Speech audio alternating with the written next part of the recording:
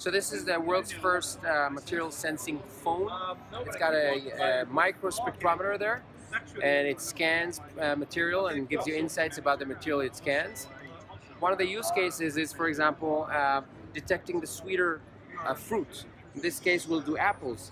So I'll click on the produce selector, click on apple, and simply scan an apple. This is a nice big red apple. I'm going to scan it. Gives me a result in Brix units, which is sweetness units. So this is a good apple, 11.5 Brix units.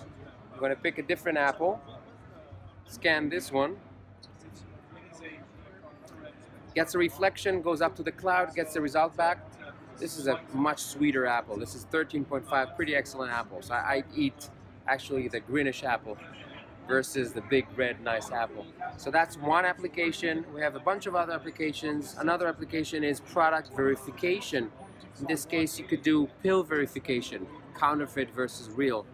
Meat, water injected meats. Is my alcoholic beverage diluted? Am I getting the real Johnny Walker 40% alcohol? So in this case, we'll do a demo of a couple of pills. They're Viagras, but only one of them is a real Viagra. So I'm going to click pills, and you're going to see here the blue light coming out. That's scanning the pill, goes to the cloud, and that's the real Viagra. Whereas if I scan the other one, it'll tell me unrecognized.